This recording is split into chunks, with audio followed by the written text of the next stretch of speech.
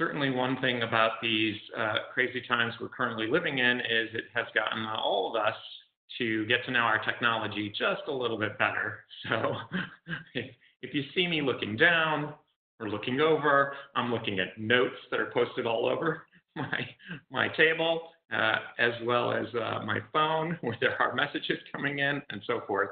So lots of fun for all of us.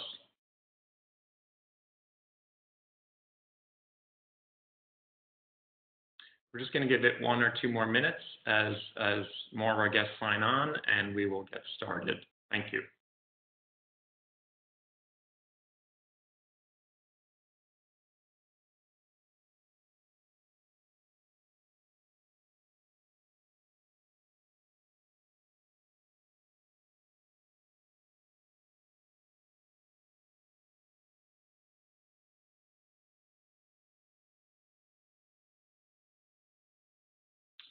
I'll be reminding guests about this later as well, but after today's event is over, sometime in the next day or week, we will be sending you the recorded version of this event. And so if you miss anything during the event, you'll be able to watch it over again and send us questions directly if you think of them after we have all disappeared from your screens.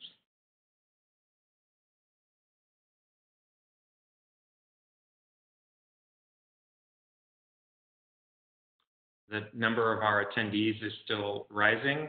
I know that all of us are quite busy and signing in right on time. The number of guests is jumping up. So just give it another minute or so, if you don't mind. Thank you.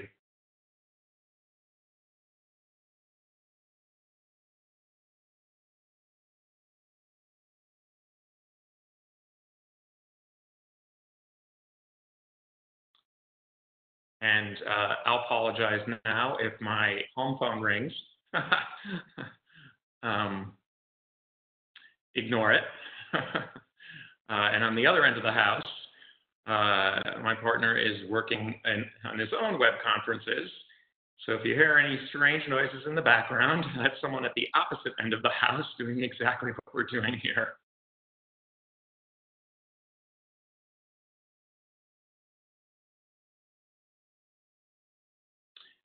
So I think we're going to get started. So again, I'm Robert Calafiore. I am the Assistant Dean at the Hartford Art School, University of Hartford, and I welcome you to our virtual event.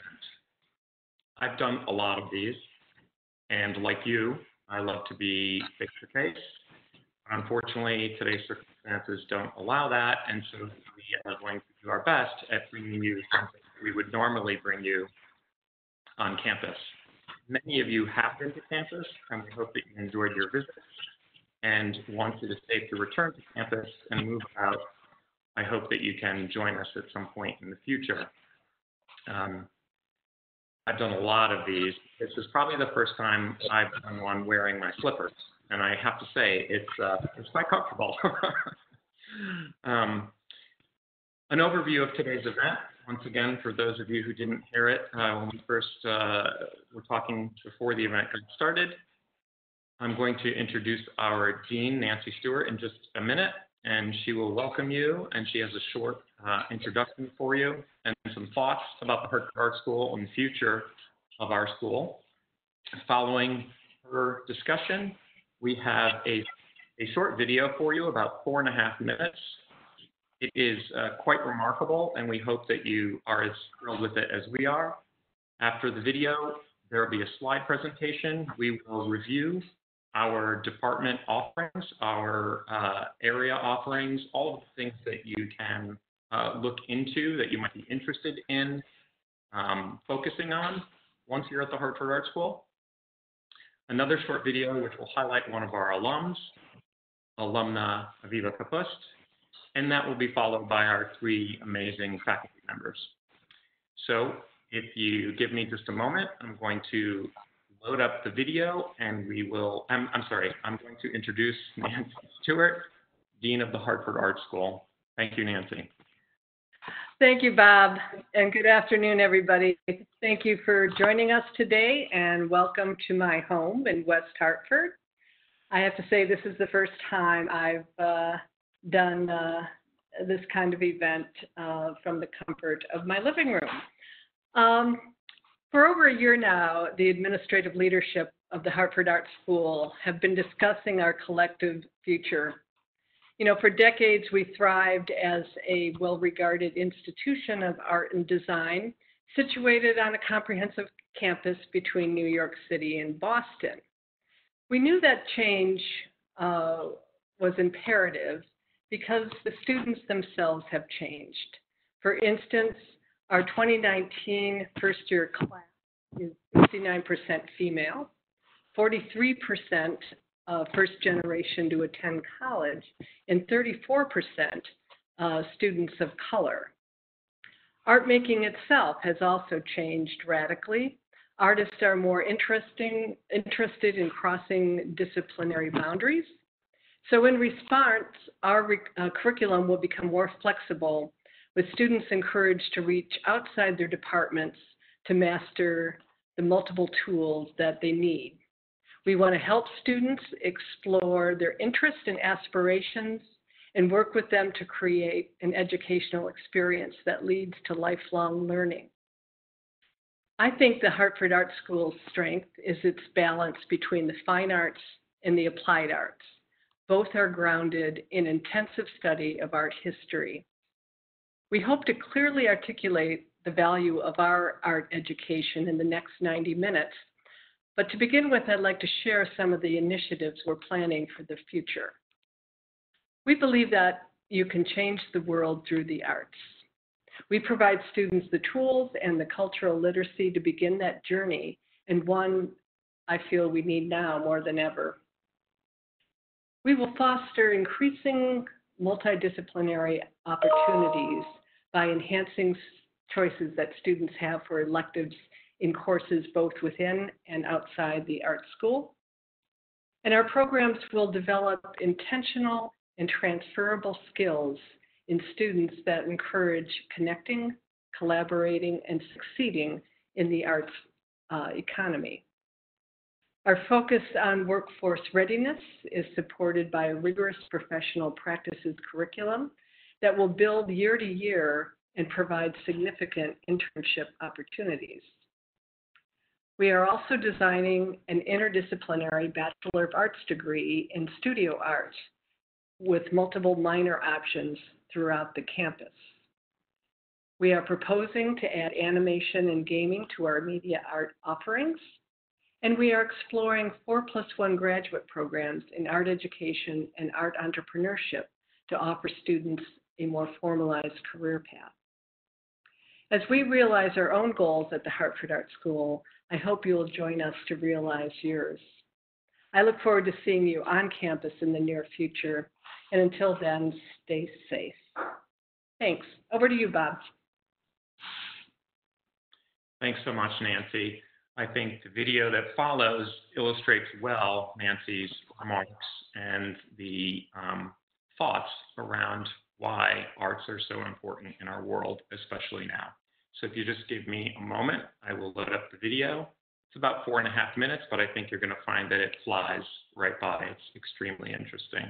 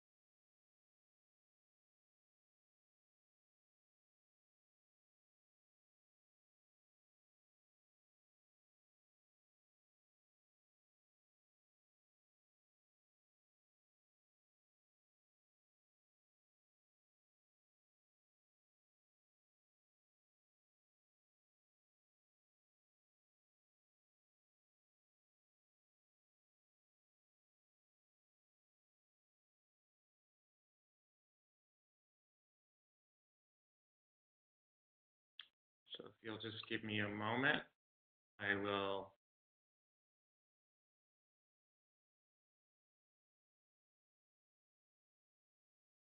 shut down the video and we will all reappear in 10 seconds or so. Here we are. I hope you enjoyed that. We are going to move directly into our slide presentation. And if you'll again give me just a moment, I will load that up.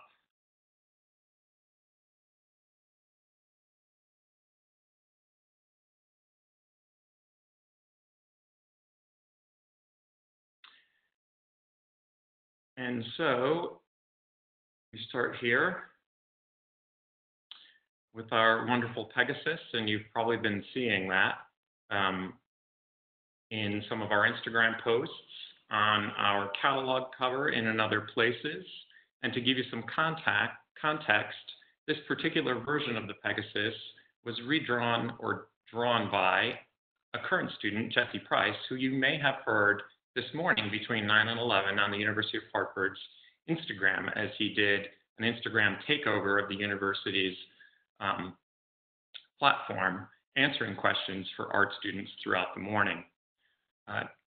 The original inspiration for this comes from a medallion that the Hartford Art School used early on in its history as a commencement medallion.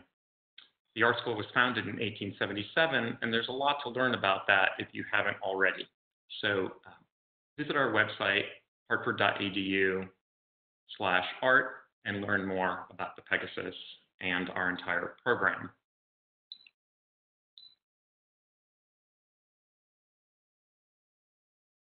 We are going to move through all of the offerings at the Hartford Art School, both the studio areas and the art history area. We offer a Bachelor of Fine Arts in 8 studio areas and a BA, a Bachelor of Arts in art history. We'll go over each of these just a little bit. Here are a few shots of the campus. Oops, sorry. Our foundations year. Jeremiah Patterson, who's professor in foundations, you'll be meeting later and getting a great look at his studio, may speak about foundations a little bit more from his perspective, teaching drawing and painting when he shows you his studio. But basically, our foundations program, first year program, covers all critical areas.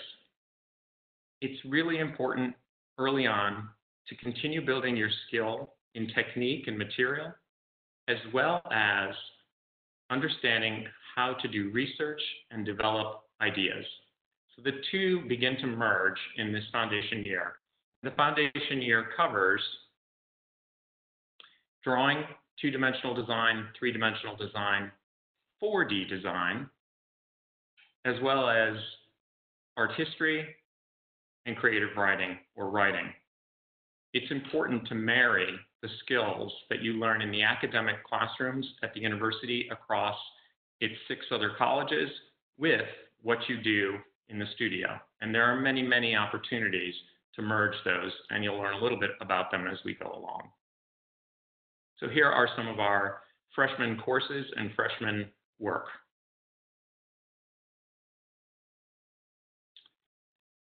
Ashley Berube, Roxy Ryan, and Rebecca Lee are with us from the Hartford Art School admission team, and Ashley will tell us a little bit about ceramics. Hi, everyone. So our ceramics department focuses primarily on hand building and wheel throwing. As you can see in some of the student work, which is on the next slide, students focus on anything from handheld utilitarian objects like mugs, sculptures, and a more realistic representation of what ceramics can look like. We have our own clay lab, glazing lab, and 16 kilns that are available both indoor and outdoor.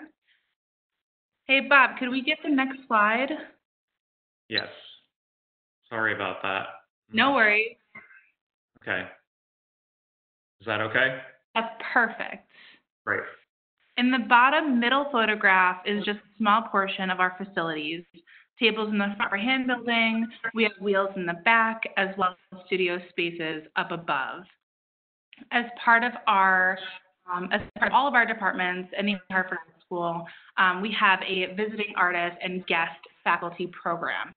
Most recently, we've had internationally recognized artists such as Mark Burns and Kathy Butterly, who have had shows in our galleries as well as taught full semesters in our ceramics department. Okay, thank you so much. Moving on to our sculpture department. Sculpture covers a vast area of techniques and materials and ideas and ways of thinking and making. The facility is spectacular. I hope that you were able to visit us prior to our closing, but again, if you haven't, hopefully you'll be able to visit soon. We have areas covering wood shop, metalworking, welding, a CNC machine, 3D printers, a glass and bronze casting facility, hot shop, cold shop, working with plaster, figure modeling, a wide variety of areas. This is a great opportunity to talk about double majors and minors across the campus as well as within the art school. Here you see some of our facilities and some of the student work. For instance, if you were wanting to cast life-size giraffe in some kind of resin, you could pair that with mechanical engineering classes. And so in a gallery setting, you have this giraffe that suddenly vibrates or moves or bends its neck as you walk it because it has a motion sensor in it.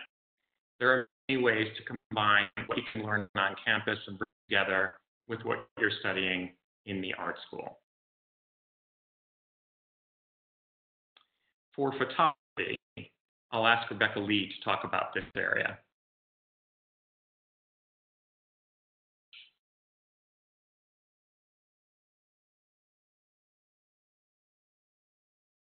Hello, sorry, my mic was muted, adjusting to technology.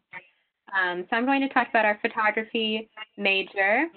Our photography studios include several Mac-based computer labs, each equipped with professional scanners and printers. We have a full lighting studio and a large black and white darkroom, as well as a full color darkroom, which is really amazing. Students begin learning in black and white, shooting all of their own film, learning to develop and print in the darkroom, then moving those skills into the color darkroom, and then into a digital process.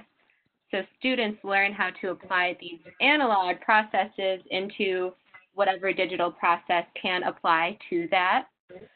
In all of our studios, students are learning a really wide range across the entire medium so that they can make educated decisions on how to approach their own work.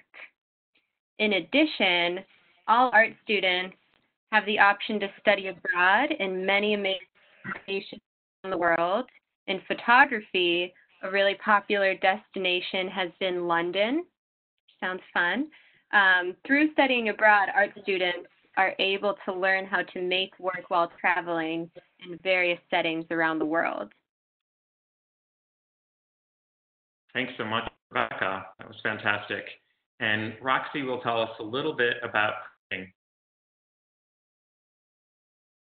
So, printmaking is the process of creating artwork or imagery on a block or a plate, so you can have multiple copies of that artwork. And our printmaking studio is a large collaborative space. It houses 12 printmaking presses for use in the different types of print media that we offer. Students can explore lithography, etching, relief, monotype, letterpress, and book arts. And printmaking is a process-based medium, so it allows you to really explore the balance between skill and experimentation. Students become flexible artists and creative thinkers, and those are skills that will serve them well in a variety of career paths. Across all programs, there are a lot of internship opportunities, and these allow students to gain valuable workforce experience and also create connections. In printmaking, we've recently had students that have interned with our alumni AJ Master and Kate Lennon at their print shop called The Furnace. It's based in Hartford, and they're focused on using traditional print techniques and forging dynamic work from fine arts to stationery. And also later in the presentation, you will be hearing from Tatiana Potts, our professor in printmaking, and she'll be doing a bookmaking demonstration. So you might hear a little bit more about printmaking from her as well. Thank you so much, Roxy. Having a little bit of trouble muting my mic when others are speaking, so if there's a little bit of feedback, I hope it's not too disturbing, but I'll keep working on that. Our next two departments, and I'm sorry I didn't this, here is the printmaking. Here are the printmaking facilities of the student work. And our next departments, painting. We're starting with painting and drawing. Painting and drawing covers, again, a variety of areas, and I won't say too much about it because you'll be hearing from Professor Kat Balco as she tours you through her studio. But like all of our departments, there's a great effort on the faculty's part through curriculum to work with students forwarding student interests. Of course, early on in your learning, there'll be specific assignments, techniques, and thinking to cover, wide and wide. But as you move towards junior and senior year, where you have developed your own ideas, faculty will work with you specifically to push those ideas forward. So we hope that in all of our departments, there is a really broad approach to making and thinking. And this takes place in painting as well, and I'll let Kat tell you a little bit more about that later. Here are some of our painting facilities, if you have not seen them, and some of the great painting work that is being made. Visual communication design is another one of our areas of study, and this falls into the applied arts along with illustration, which I believe is the next department after this. And so in this department, you can choose to eventually work for an in-house design firm at, say, an insurance company, at a retail firm, at a big design firm, at a small boutique firm. You might launch out and begin your own firm. What you'll learn through visual communication design is not only what we used to call graphic design, which refers more to print-based material, but also web design, new digital platforms and electronic design that is seen at this point on the smallest of computers, our phones, daily, millions of times.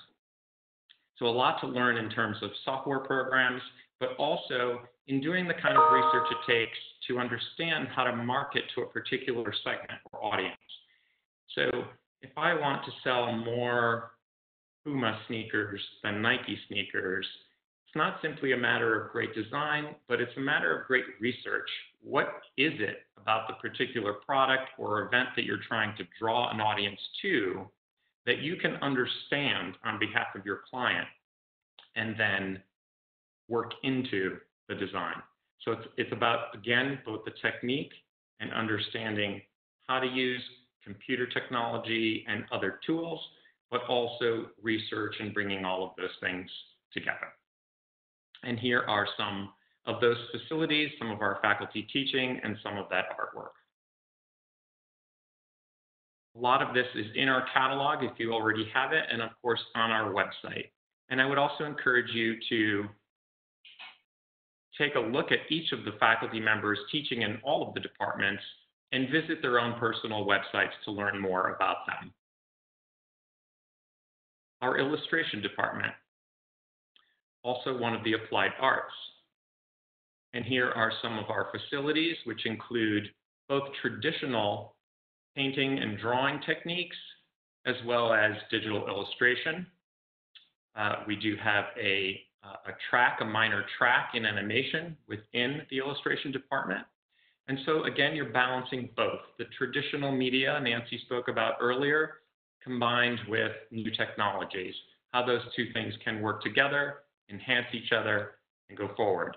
And within illustration, you will learn not only about specific materials and techniques like we have said about each of the other departments, but also areas in which illustration is heavily focused: children's books, advertising, and editorial works, political cartooning, etc.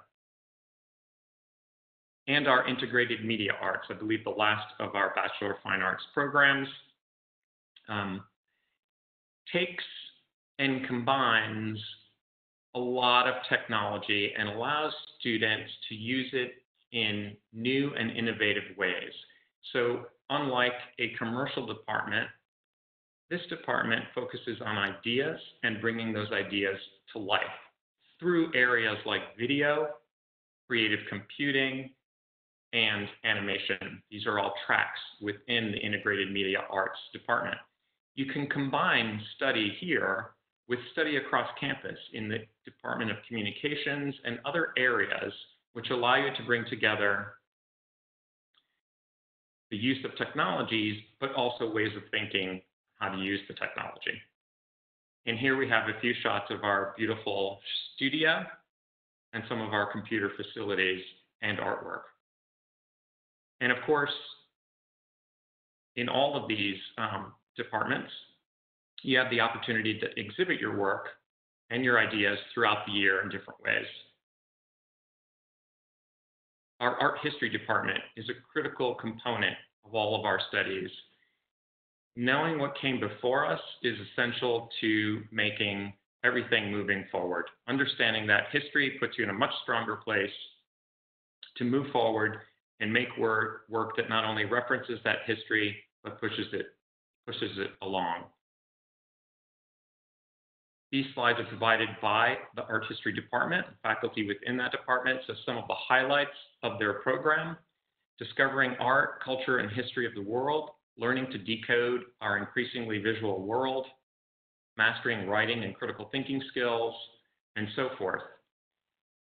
Art history really prepares you to think analytically. It is one of the best ways to understand how to take something apart. You will spend 4 years looking, thinking, researching, talking, and writing about all of the work that's been made in our world, in different cultures, throughout different times, and so on. Those analytical skills are completely transferable to so many areas across the globe and the workforce. The art world today, global art sales, and some of you, if you've attended our events on campus, have seen some of these numbers. Global art sales reached $64 billion in 2017. That's up 12% from 2016. Average wealthy individuals and investors currently allocate 9% of their portfolio. The market for contemporary art grew 564% from 2004 to 2012. That's pretty remarkable. Auction houses, art fairs, commercial galleries, and private museums are all expanding every year. And in this new world of online living, reinventing how we broadcast artwork across the globe is critical. Directors, curators, art advisors, gallerists, educators, these are all growing markets. And finally, other areas that art history majors go into: business and finance and international relations and so forth, as you see on the screen. A great article about art historians is one that I read recently, and if you Google, you can easily find how an art history major came to manage $1 billion in client assets on Wall Street. It's about a 9 or 10 page article that talks about the skills learned in art history and how they transferred to understanding the market without having a financial background, to understanding the market, seeing trends, and so forth. A lot of this we will encourage you to research on your own. And so we're going to now quickly, before our last video and our faculty presentations, just show you a few articles that you can go ahead and make note of and then take a look at yourself. But this one on why study art history is quite valuable. Now, this article on new evidence of the benefits of arts education will be discussed by Ashley. This article highlights that through more exposure to arts education, students showed an improvement in standardized testing for writing, empathy for others, an increase in school engagement, and college aspirations. The research concludes that a well-rounded education has never been more important. Thanks, Ashley. These next two articles, Art Matters More Than Ever during the COVID-19 crisis, and Why Top Tech CEOs Want Employees with Liberal Arts Degrees, are really fantastic reads, and I encourage you to take a look at both of these. This article about STEM to STEAM, adding the A in STEM, we all hear about science, technology, engineering, and math, but there's also a huge movement to add art into that acronym. And here to tell you a little bit about that is Roxy Ryan. Hello. So just like he said, in this article, Art in Action is really calling our attention to the importance of putting that A into STEAM. And they discuss 5 critical skills that students learn through an arts education. And you may have even heard us talk about these before: creativity, collaboration, confidence, cultural awareness, empathy, and critical thinking. These skills prepare students with what they need to become successful, well-rounded thinkers, just like Ashley was saying before, and they're key for navigating the 21st century workplace. Thanks so much, Roxy. And this final article on why med schools are now requiring art classes, here is Rebecca to tell you a little bit about that. So this article on Artsy focuses on how, through the artistic process of painting, observing, and writing, medical students learn to better communicate with their patients. Visual art also offers medical professionals the opportunity to stop and think by incorporating these important creative skills. Thanks so much, Rebecca. We also have a list of articles for you. This is just a fraction, a tiny fraction of the research that is out there on why the arts are so important to our world, where they have been in the past, where they are now, and where they'll be in the future. Again, for those of you who didn't hear it early on, started the presentation, this is being recorded, and we will send you the presentation at some point in the next day or week so that you can access all of this information. And finally, before we move on to our video, I just remind you that the question and answer box is there for you. Go ahead and send us questions if you have any, both for our team or faculty as they make their presentations, and we will get to you either on the spot or at the end of our demonstrations. And so the next piece will be a video from one of our alums. And if you just give me a minute to stop sharing the screen for a second. There we go. I'm going to load up the video. The video is about an alumna who graduated some time ago, maybe 15 years or so ago. Her name is Aviva Kapust. She graduated from the Visual Communication Design Department.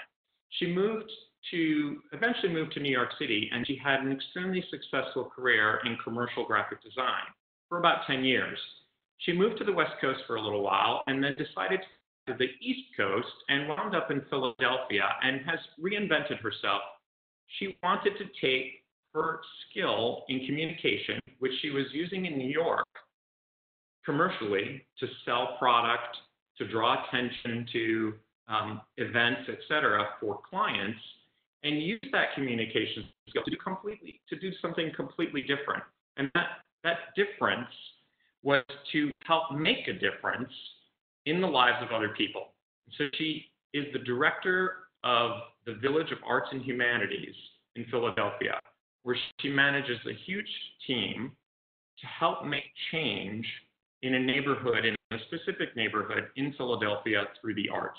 You may have heard us talk about her a little bit, but this video sums it up, and it's quite short. And if you'll, again, just give me a moment to bring it up.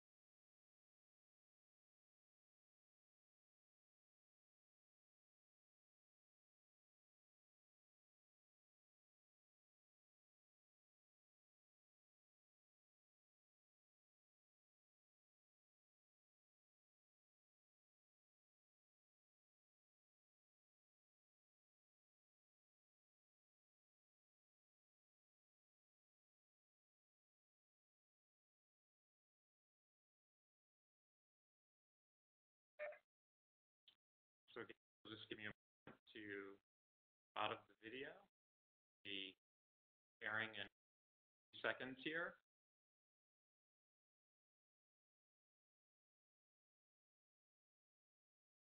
Here we are.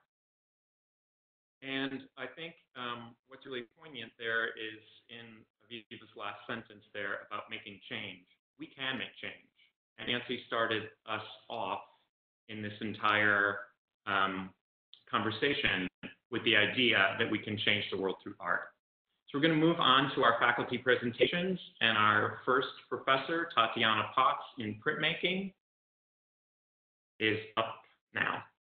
Thank you, Tatiana. After Tatiana will be Jeremiah Patterson, and followed immediately by Kat Balco. Thank you.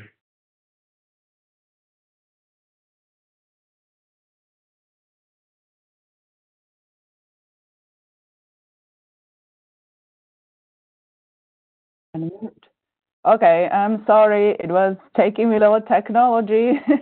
Trying to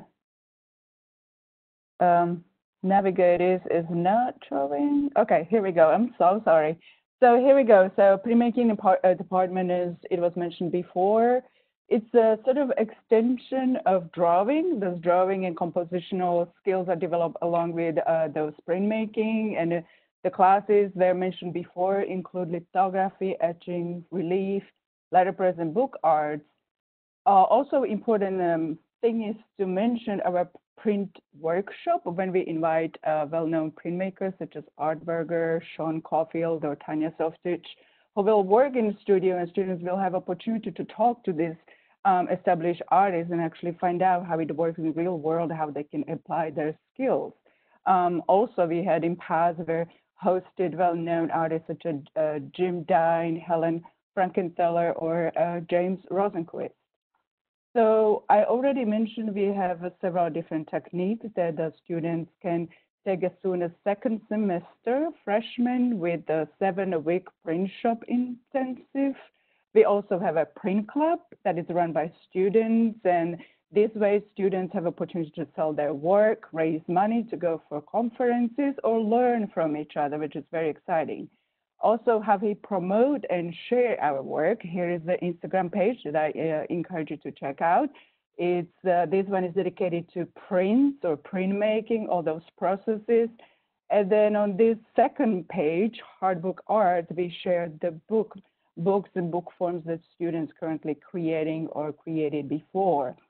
In some other slides that I'd like you to see over here is directly from the studio. So here is the pressure printing that our bookmakers are also experiencing printmaking. So it's not only bookmaking itself, but also they are exposed a little bit to how to actually make the prints in multiples.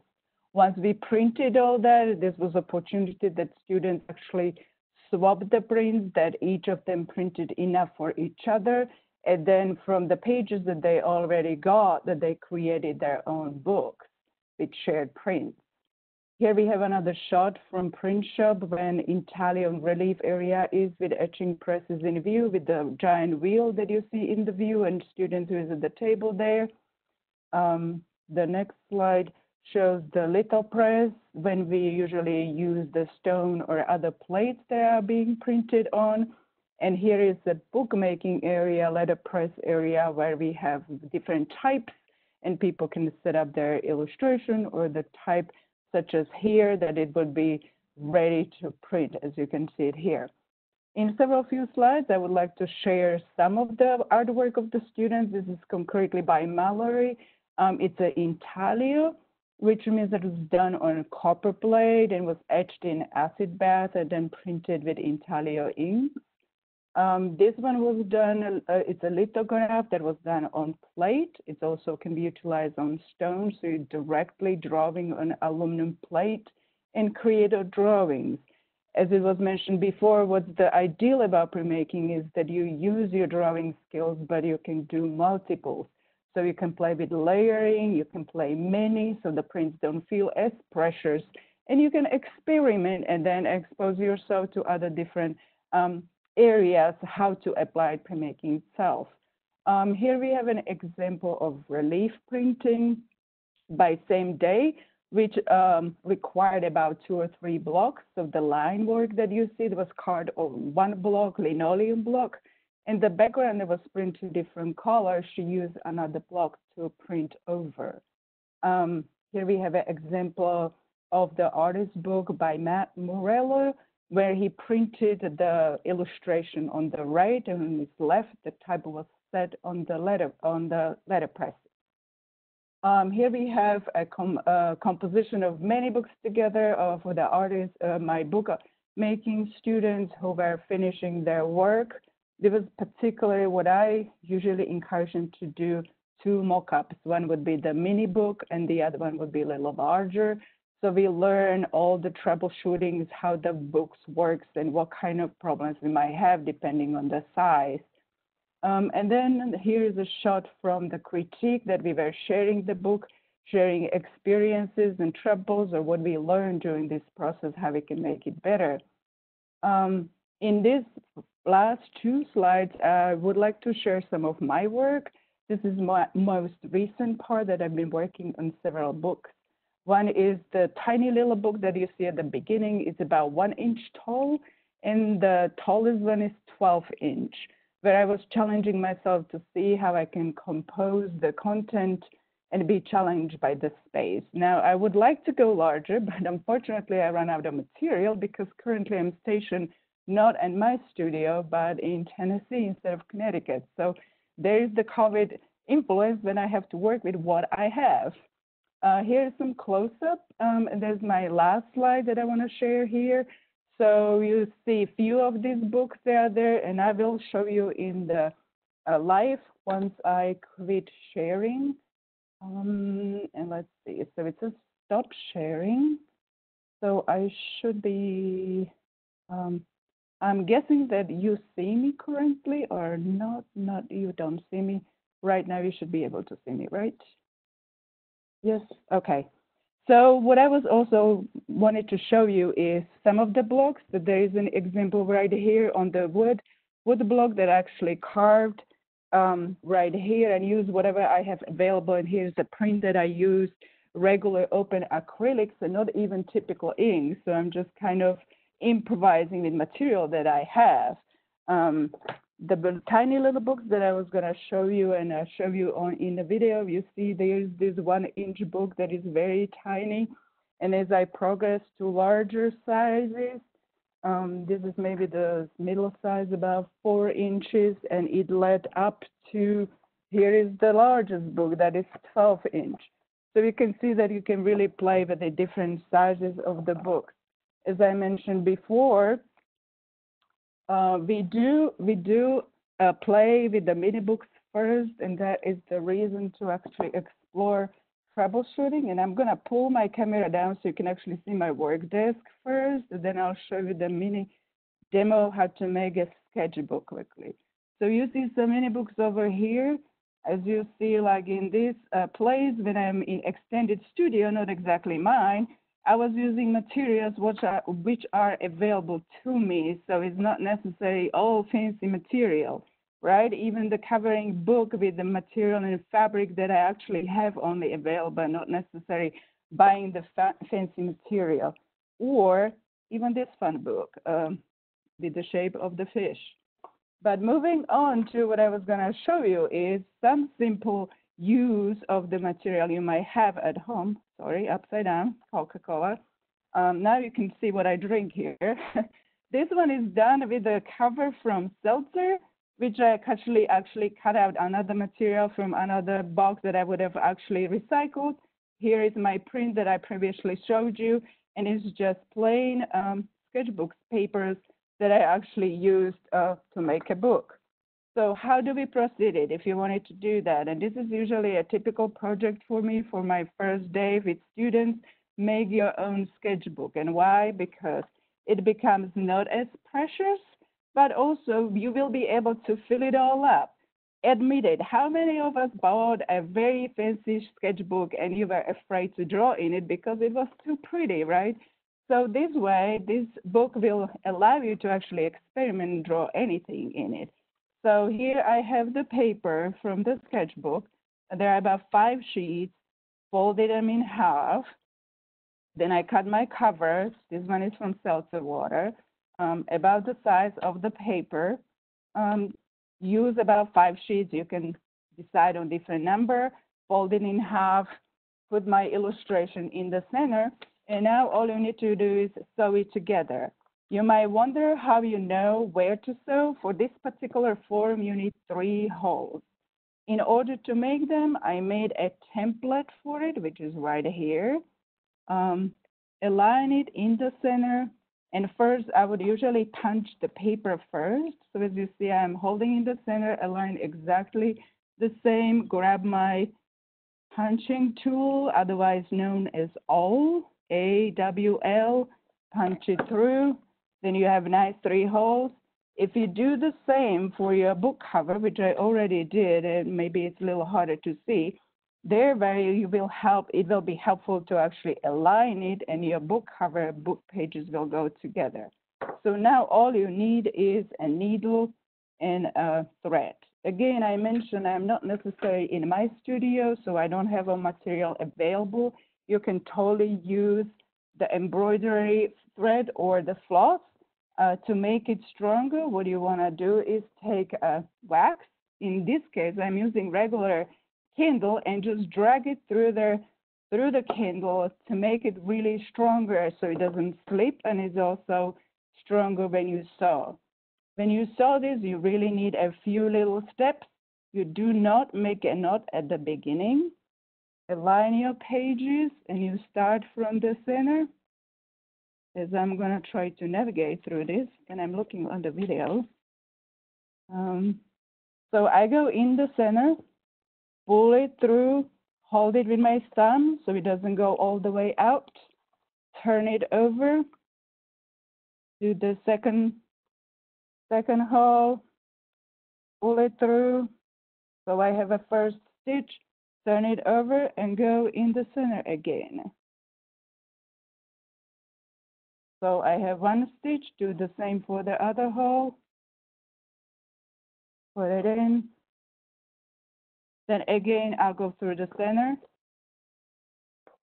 And there is 1 more step. Of course, that sometimes it's gonna tangle, especially on the demo, right? Now we have this end and this end. So we need to make sure we can go and meet them on the other side.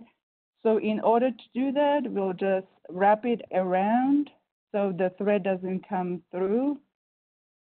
Since we went through that hole, and go in the hole again, bring it on the other side, and all we do, and I hope you can see it, all we do is tie a square knot, sort of a knot like you put on your shoelaces if they still exist, because most of the shoes now have the Velcro, right? And then you just trim the endings, and there's your little sketchbook that you can carry in your backpack or handbag and just sketch anywhere you are. So there you go. That will be it from me.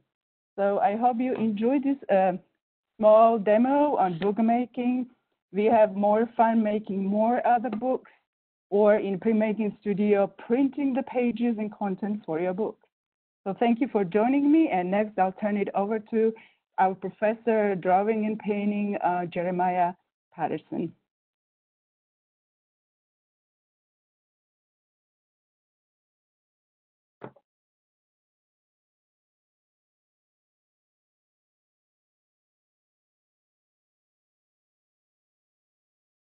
So now, can everybody hear me?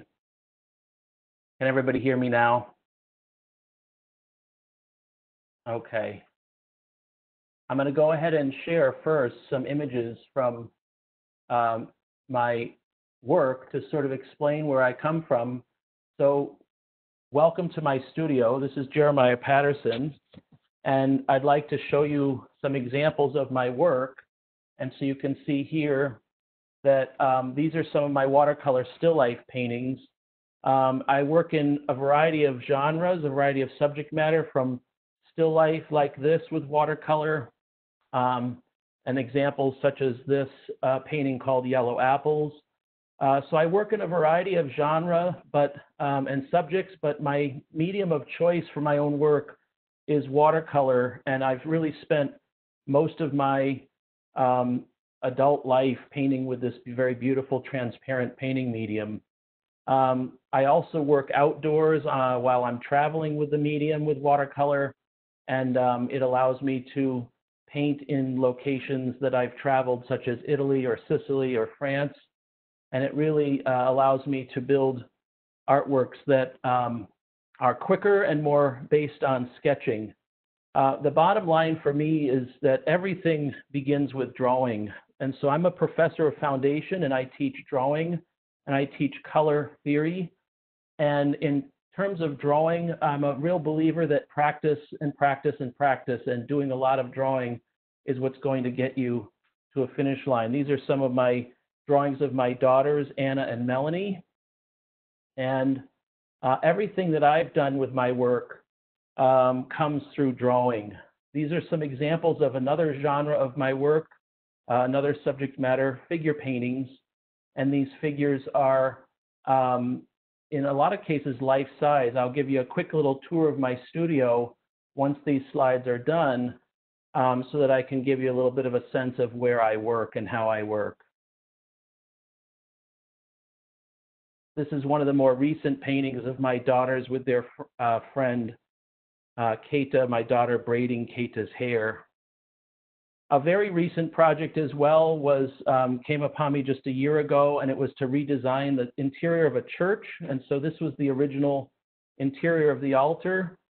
What I did was I created niches for behind the statuaries. These are actually painted on a surface, so they're flat, but they look three-dimensional. And a crucifix that was to hang above the main altar. And again, this was the before image of the altar before my redesign was put into place. And then this is the redesign as it exists now in its place. So that's a very quick little tidbit of my work. I'm putting on here my email address and my website. I would really like all of you to email me after the meeting, because I'd like to share with you my YouTube page where I've been posting tutorials on drawing and on painting, specifically watercolor. And I'd be more than happy to share them so that you can continue to learn a little bit before coming and visiting us at the art school. And so at this point, what I'd like to do is to stop sharing this and actually go back and share my other camera so that I can bring you around my studio and show you a little bit about what I do in the studio. So this is going to be a little handheld with my iPhone to show you where I work. My wife, oh, this is where the action happens for these meetings. My wife and I live with our 2 daughters and our dog in 900 square foot, a little cottage. And so I'm a big believer in tiny house living, and I have a fairly small studio that we can give you a little tour of quite quickly as I rotate around. The painting that I'm currently working on here is a watercolor. It's called The Love Letter, and it's a painting that is going to be heading over to Italy once the COVID-19 outbreak in Italy changes. And the show is going to be postponed, but it's going to be happening later in the year.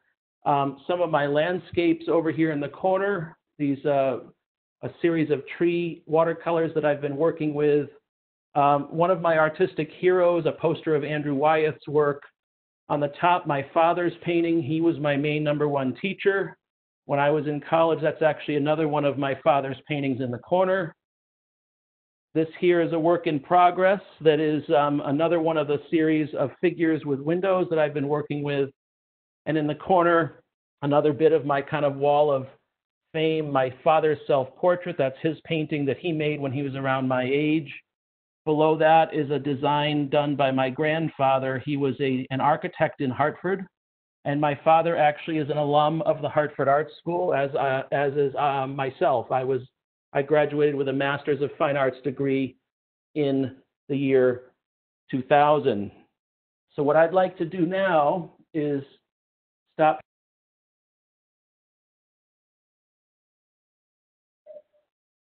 So now I'm going to come back and let me see if I can turn on my computer's camera.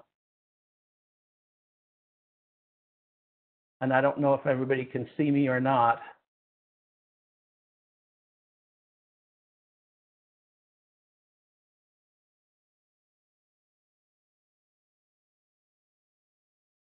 And there we are. So that's a little tour of my place. And if there are any questions at the end of today, I'd be happy to answer them. I'm going to turn it over to Professor Kat Balco, who's going to finish off the visits of studio spaces. Hi, everyone. Welcome to my studio. It's so great to have this connection through the airwaves. Just so you know, about 2 minutes ago, the most enormous thunderstorm came through and hail fell on the studio, and I thought for a minute I was going to totally lose my connection, but it's great to get to have a chance to share my work with you. I'm going to start by talking a little bit about my paintings and about my practice, and then connect that to how I teach at the art school. So first, I'm going to share some images from a recent show that I had. So the paintings that you'll see are from a show that just closed in February in New York at Rick Wester Fine Art. See if I can go. This is a show of pretty large paintings. So the paintings ranged between 6 by 6, which is the size of this painting, and about I think the smallest were about 4 by 4.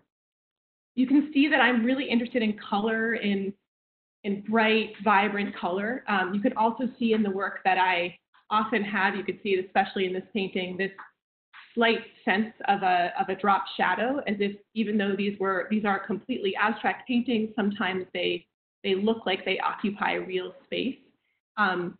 And that's something that I'm interested in. My beginnings as a painter were as a landscape painter. So representation and particularly using paint to show space is something that I'm really interested in. In my scale is extremely important in my work, as you can tell from these images.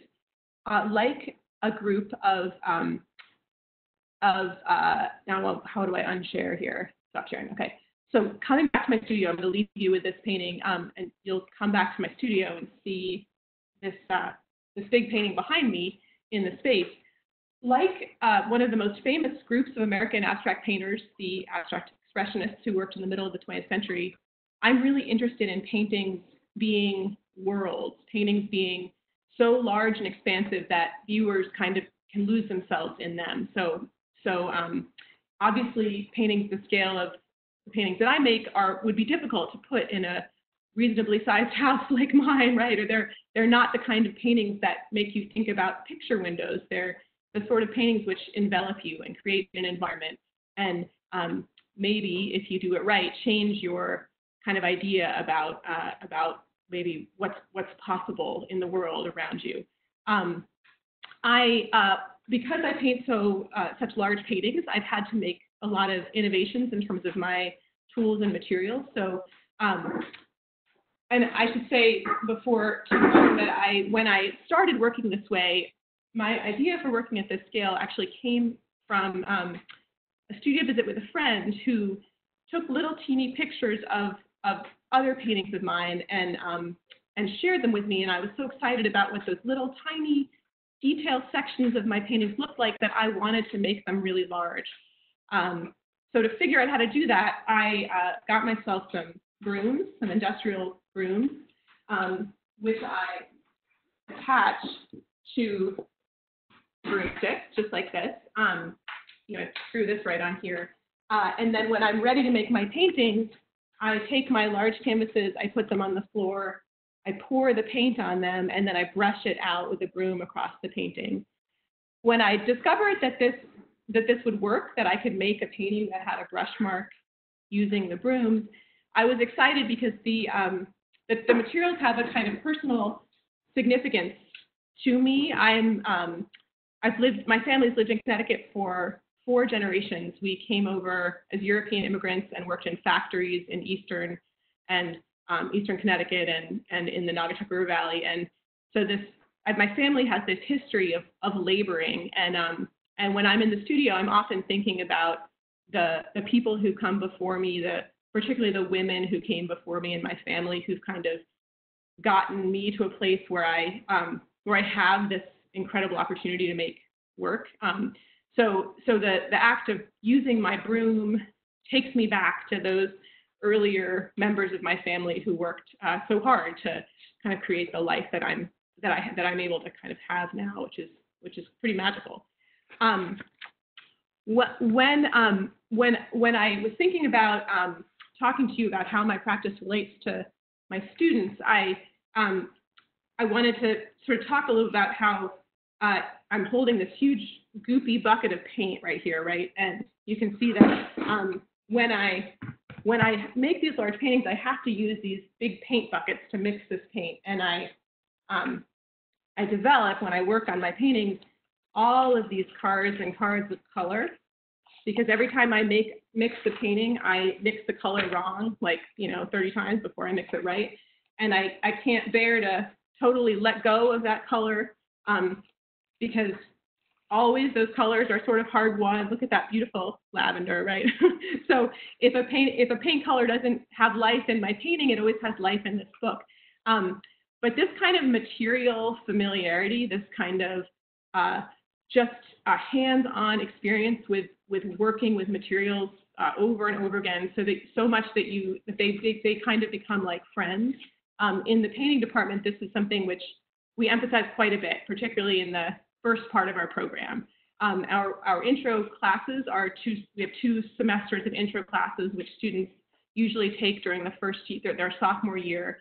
And in those classes, we give them projects where they are just like I am doing. They are working with paint. They are mixing, mostly from observation, not working abstractly, but starting to get comfortable with what these materials can do.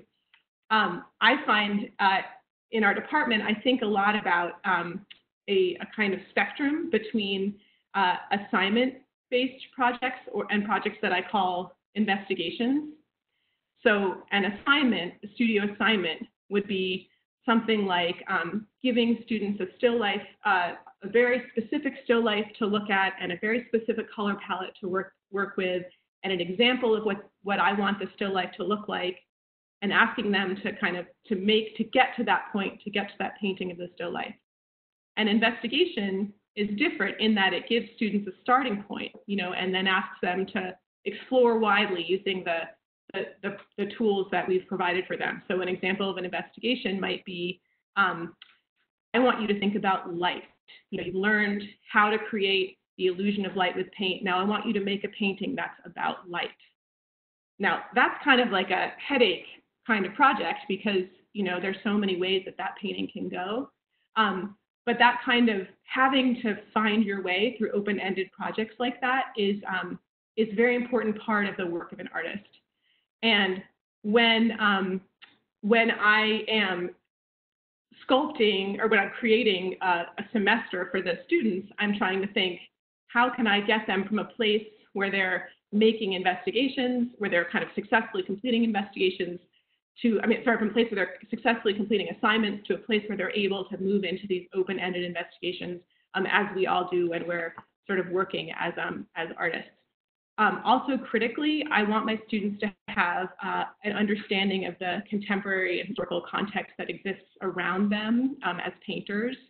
I want them to understand the world that they fit into, the way that they the peers that they're going to be communicating with, the way that they're going to be, our fine art world is a community of connections, and it's really important for our young artists to kind of understand who's working, what kind of work they're making, where their work fits in, how to build their networks so that they can kind of enter the art world showing their work, which is very much about themselves, in this very alive and active, relevant context, which is around all of us contemporary artists today. I also did want to mention that that I also teach an arts and healthcare class. And Bob mentioned a couple times in his presentation Bob and the admissions team mentioned a couple times in their presentation some of the really interesting overlaps that are happening, the different ways that art is used is being used outside of an art context in order to create kind of really exciting innovations in the healthcare field.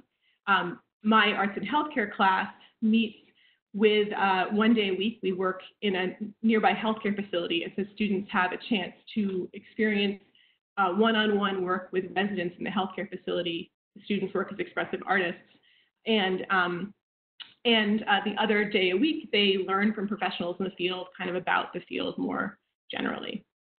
So I think that's kind of mostly what I wanted to share about my practice and the work that I do with students. If there are some questions, I'm happy to answer.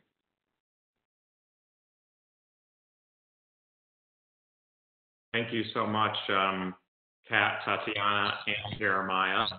As we all start to reappear here, comes the rest of the team.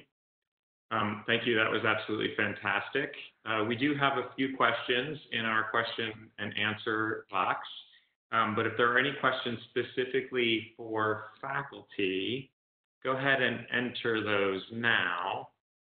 And while we answer some of your other questions, we can then pass those on to faculty. We have about 15 minutes or so left if we need it. And so some of the questions, and the whole team, please feel free to join in answering these. I'll just read off the question, and anyone who is appropriate for answering, that would be great. So one of the questions is about study abroad. I'm wondering how the study abroad works with the art school. Is there an ability to study in Israel? That's a great question. Study abroad is an absolutely fantastic way to get outside of your box and see how other cultures and people think, work, and so forth. And so study abroad is quite popular. Most of our students will travel to Italy or to England, but there are many other places that you can go, including Israel. We have programs that we've had long relationships with, but we are certainly capable and able to help you find specific programs that we can tie you into in other parts of the world. There are many, many offerings through the university, and the art school's office of the Associate Dean of Students is happy to help find things specifically for you. If there's anything anyone wants to add to that, please do. It definitely, we all start off in our high school programs, and they're absolutely fantastic in our current colleges that we might be transferring from. And we then move on to bigger programs. So the box that we're in keeps getting bigger. And when you study abroad, the box suddenly gets much, much bigger. And you're exposed to ways of thinking and looking and seeing and doing that will present themselves in your work. It will change the way you work. It will change what your work is about, and how you approach it. So it's an excellent question. And I can't tell you specifically if we've had anyone travel to Israel in a study abroad program. Oh, yes. Yeah, I want to add, we had a student this year actually to study abroad in Israel. Great. Fantastic. I don't know about that program specifically, but if you email us offline at some point, we can certainly do that research, find out who it is, maybe even connect you with the student who's abroad, and they can tell you directly what their experience was like. So lots of study abroad opportunities. Another of the questions was dual degree options. And again, anyone can jump in here. Dual degree options, there are different ways to think about it and call it. Double majors, dual degrees, those are different things. Minors, subject area majors. There are a lot of ways to combine efforts at the University of Hartford. So the Hartford Art School is one of 7 schools and colleges that comprise the University of Hartford. About 4,500 full-time undergraduate students, 310 or so in the Hartford Art School program. And so I mentioned how you might combine classes and take courses in the academic area that will either provide new skills for you or enhance the work you're making. So for instance, outside of the sort of mechanical engineering giraffe example, if you're a painter making work about mythological stories, you probably want to take a lot of classes in literature and areas in the academic area that deal with that subject matter. It just flows right into what you're doing in the studio. If you're not great at public speaking, maybe you can take some classes there that will help you. It is incredibly important as an artist to be able to write and speak articulately about what you're doing, why you're doing it, and placing it in context. And we don't work in a vacuum in the art world. So understanding what came before you that we talked about, that I talked about in terms of why art history is so important, also applies here in understanding other parts of the world, what's happening in politics, economy, this crisis, in healthcare, in the financial markets, etc., influences who we are, what we do as people, what we're interested in, what motivates us, and how our artwork sits in the world, what it means to people. So it means something different to make the same exact artwork or deal with the same exact subject matter 100 years ago as it does to do that now. But the context is different, and so how people interpret that work, what it means to them, will be different. So there are lots of options there. Either take classes that will give you specific skills you need, or select another area that you can combine and do a minor in, something that really you're super interested in, or go the extra step and double major in 2 areas. That could be within the art school. It could also be art school and other area on campus. And I'm not sure, maybe Nancy wants to say something else, or if I missed something, faculty, if you want to jump into the importance of crossing those boundaries and working outside of the studio, feel free. You did a really good job, Bob. And I just want to also add that it is possible to double major and graduate in 4 years, but you really need to work with your advisor, which all of us faculty function as advisors, but to work very closely to get the scheduling advice so that it doesn't cause you to stay, an extra semester if you're double majoring. So it can be done with very careful planning, and it's encouraged. Great. Another question is about 4D design. What exactly is 4D design? and that's the study of four-dimensional design. So you have the traditional, what we see in all art schools for a long time, and then suddenly, as technology has developed, all of us have introduced 4D design or some version of that. And it's really about time lapse. It's about time. It's about that other dimension that's about sequencing and movement and the elapse of time somehow. So there are lots of ways to approach that. I don't think I can do it complete justice in every detail, but that's essentially what it's about. And so I might ask either Tom Pratisto, you might be able to add to that as you're watching some of those students in the freshman 4D course, if you'd like to say anything about it. But that is sort of the essential what it is. I'm certainly here to answer any questions if someone has anything about 4D, but being that it's introduced quite early, I think is significant, really giving students an opportunity to, get their hands wet in this and find out, if this is something they want to continue to work with. So please, if you have any questions, write them down. Thank you, Tom. Let's see, what am I missing for questions? There have been some questions about transferring and how is that different than as a freshman. So the transfer process at the Hartford Art School, University of Hartford, we make as simple as possible. Once you have committed to attending, there'll be a review of your credits, a detailed, deep review of your credits and how they apply to our programs. We make every effort so that all of the courses you have taken plug in the best place that they can, as much as we can.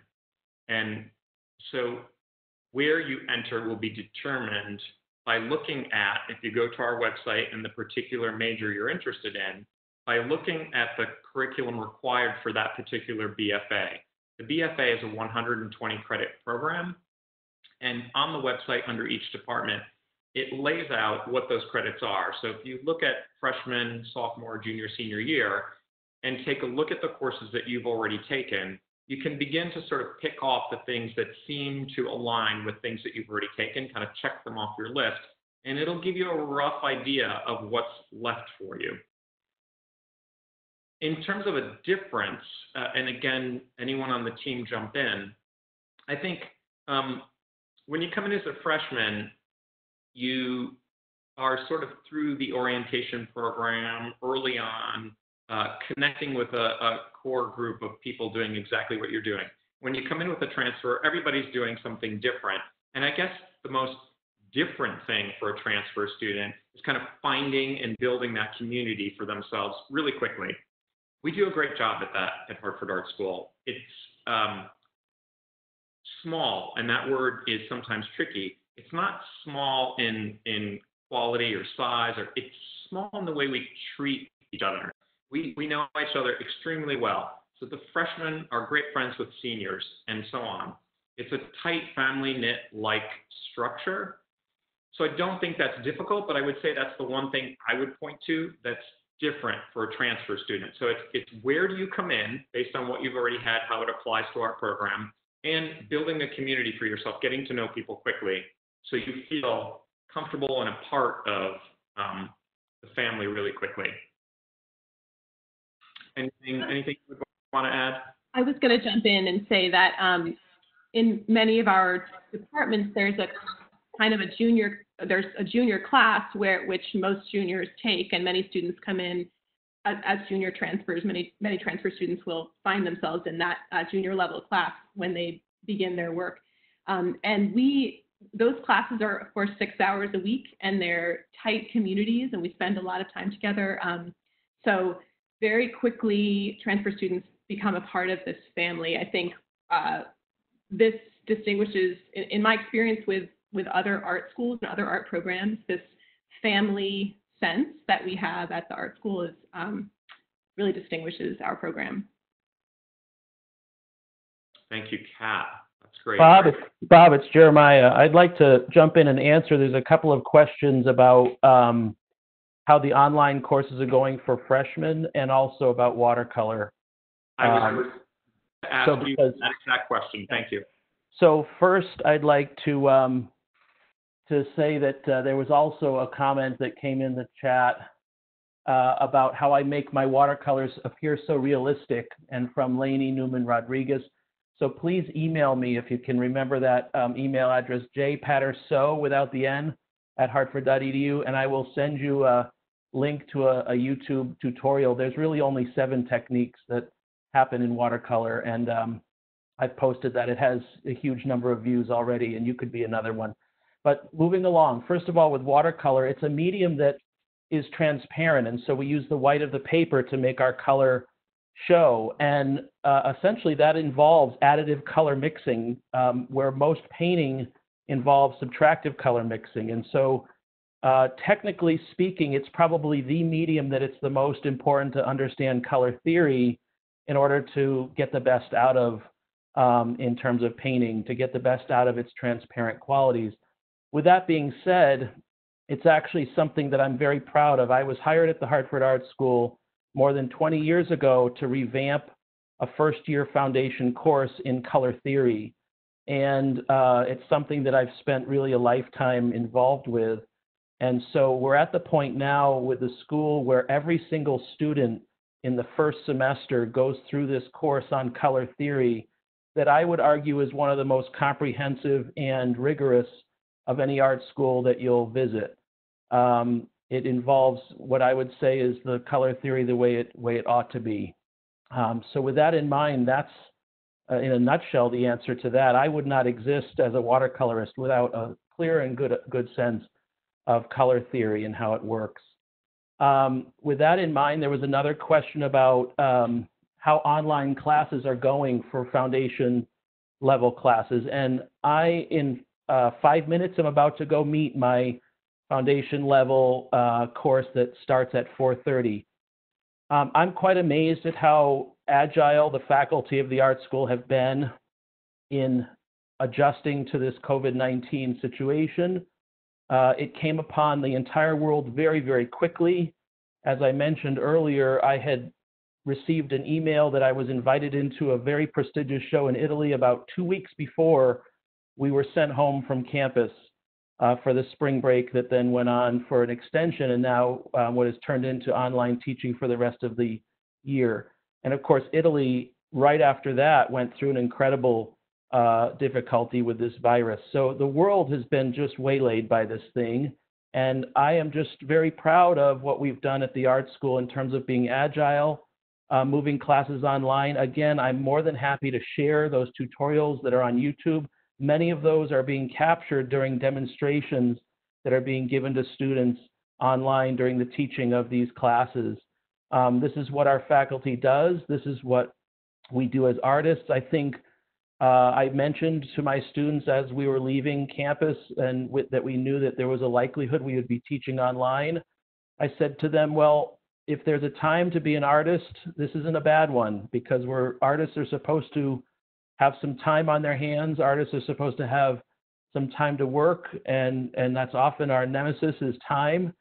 And on top of that, what I would argue strongly is that if there's anyone in this world that has built a life of agility that can make the changes necessary to do what we've done, it's an artist. And so while we are all really looking forward to getting back on campus, because there's nothing like seeing faces in a classroom blossom as information is passed along, at the same time we're doing our very best, and we are making the best of a difficult situation for the world. And hopefully, if the world can embrace this concept of slowing down, they'll be coming to the pace of an artist, finally, and we'll be able to all live in harmony like we've always wanted. So I hope that answers, Bob. And at this point, I do have to leave the meeting. Thank you all very, very much and for your time. And I'm going to jump off so I can go teach my night class, okay? Thanks so much, Jeremiah. Thank you. Ciao. Ciao. We have a question about, will the school be open in the fall due to the COVID situation? And if not, how will art classes be handled? That's a big unknown. Nobody has the answer to that, and the Hartford Art School and University of Hartford are in the same boat as every other educational institution, every other higher educational institution, as well as K through 12 teaching schools. We don't know. We hope and expect that we will be back in the fall, but I can't make any guarantees, nor can anyone else. The expectation is that yes, we will be back in the fall. I would imagine personally that much like the rest of the world, where grocery shopping has changed and retail shopping has changed, and going to the movie theater and how do you work out at home because you can't go to the gym, education may change for a little while as well. I just don't know. But for the moment, the expectation is that we will be back on campus in the fall. And if necessary, the university is preparing itself, as well as the art school, for classes to move online for part of the fall. Hopefully not the whole fall, but that's the best that I can do. Perhaps Nancy might add something to that, or just sort of emphasize. Yeah, that's the best answer, Bob, and I can assure everyone that there is a very agile task force working now about scenario planning for all the different contingencies that we might face due to this pandemic.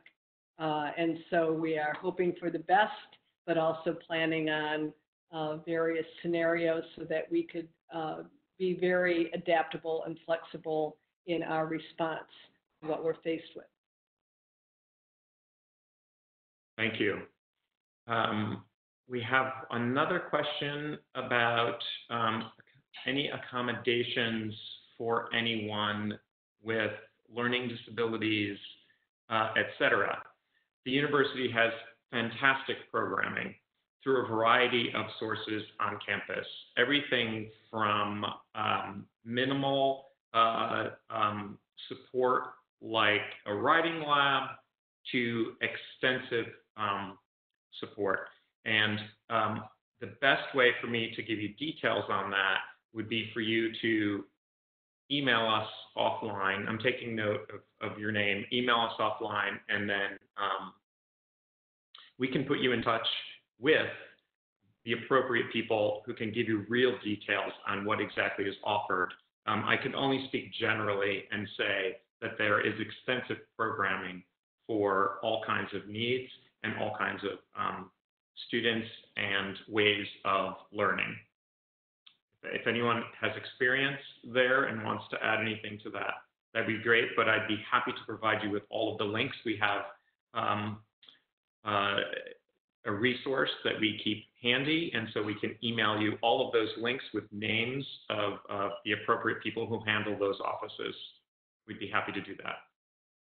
You can email us at artschool@hartford.edu. Just ART school, artschool@hartford.edu is the easiest way. You could certainly look us up on the university website and find our personal email addresses if you would like, and email us directly and specifically, but you can use our general email box as well.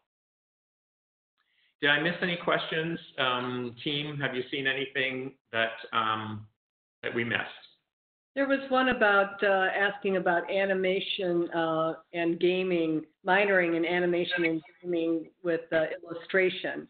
And I want to be, there is an animation minor on the books today, and it's very common minor for illustration majors as well as others.